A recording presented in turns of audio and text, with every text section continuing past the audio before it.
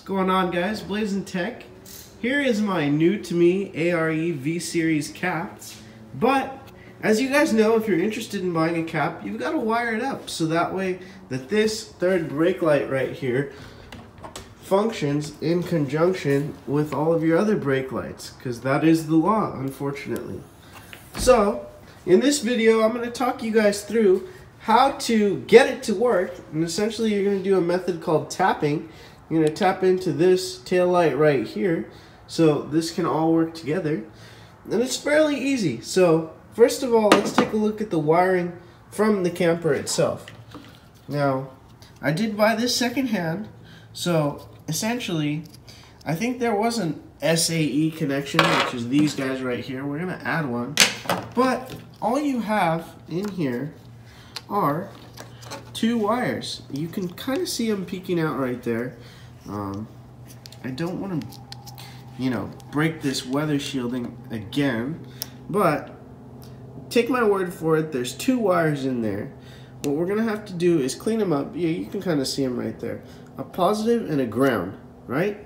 So your positive is going to be tapping into the brake light of this tail light into one of the wiring connectors, one of the wiring harnesses, and then the second is going to be your ground, and that's your black wire right there. So essentially what we're going to do is we're going to run a wire up through this hole right here, and you can see the light peeking through there. That's the point at which we're going to run a wire between the tail light and into the bed, and we're going to use two SAE connections and have these out here just in case we need to pop the camper off. But essentially all you have to really think about is, if you're thinking about doing this, you have no idea, you're just tapping into this brake light and you're grounding it. And what grounding means is essentially you're putting a non-hot wire on something metal in case something short circuits or something like that. Additionally, in this setup, you've got a fuse right here, and all camper shells will come with a fuse in the wiring. So step one, to gain access to this tail light, you're going to remove 1, 2, and 3 down here. 3 10mm bolts, and essentially this tail light is going to fold out. So while my dad is doing that and tapping this brake light wire, and we'll show you the process of that, we're going to run this connection down here into this hole right here where you kind of see that light peeking through, that little hole in the bed.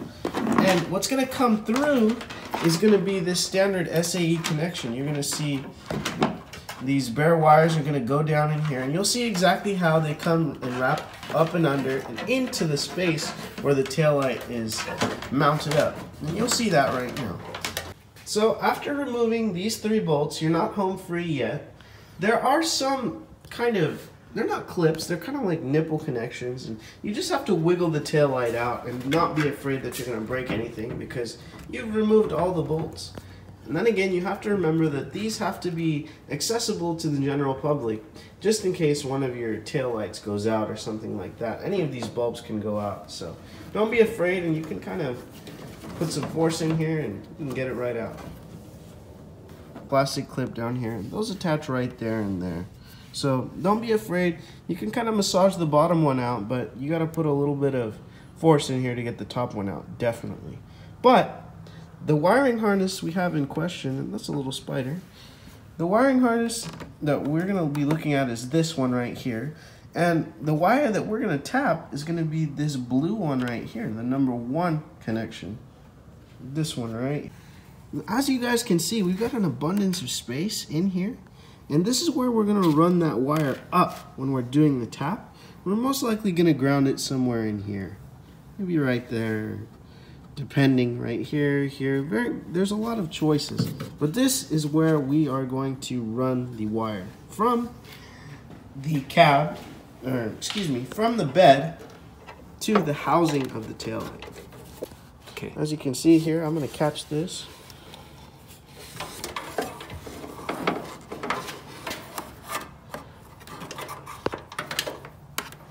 We've got a lot of slack, but as you can see, the standard connection is right in here, definitely.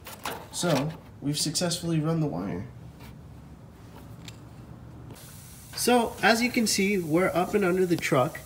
And what we're going to do for added protection and added peace of mind is we're going to zip tie our wire to this wiring loom right here, the factory wiring from Toyota for the taillight.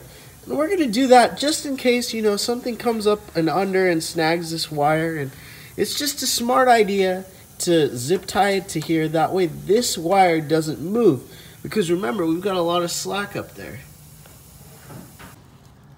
So what we had to do was open up the factory wiring. And you can see that there's some weather shielding there that we had to cut.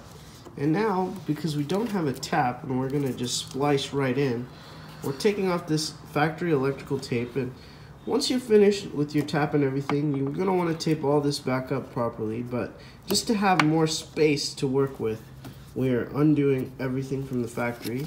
But we will tape it all up again, and you should do the same. So, using the smallest gauge, and just what you're going to do is you're going to feel for a bite. And basically, you're just going to massage the protection of the wires down. And you definitely want to be very, very careful with this. As you can see, we've exposed enough wire to successfully tap into our brake light. But this part is probably the most crucial to be extremely careful, and we've successfully done that, as you can see. You don't need too much, but just enough. So we've successfully tapped it, as you can see. We cut that wire, exposed it, and we've wrapped it around the exposed bit of the OEM wiring. Now, and as you can see here, we're going to get that ground, and we're going to probably put it right there. But this is a successful tap. Before we button everything up, we're obviously going to do a test and make sure that everything works. But this part is done. The most stressful part is done, and we just need to tape it all up. Alright guys, so we have successfully tapped into this tail light to wire our third brake light and our camper shell. As you can see here, everything works as it should. So if somebody was to pump the brakes, you'd see exactly how that works. There we go. So here's my final wiring. As you can see here, we had a little bit of guesswork to do. Like I said, I picked up this shell secondhand, so the wiring doesn't look the same as it was in the beginning. That's because we had to redo some of it up here. But we've gone ahead and closed up all the weather stripping, and everything is perfect as it should. And as you can see here, I've got my standard connections down here. If I ever needed to take the shell off, as you can see from those 4 clamps, I can just disconnect this and not have to worry about ever having to, take this off ever again. This is going to be set up and ready to roll for any camper, even if I change this one. But as you can see here, all of my wiring is spick and span. I just need to run it up here and tuck it away a little bit better. I kind of got tired of working on it, but everything works as it should. And if you guys follow the steps in this video, watch it a couple times, I guarantee you guys could do it too. I really appreciate you guys watching. If you haven't seen my truck is actually really cool. I would implore you to check out my channel, because I'm going to go ahead and say that this is one of the rarest 3rd gen Tacomas that you'll ever see. And I want you to check out my channel and tell me if I'm wrong or tell me if I'm right. And I want you to see what kind of truck I've got. Anyway, guys, boys in tech, thanks for watching. We'll catch you on the next one. Let's get one more of that brake light. There we go. Perfect.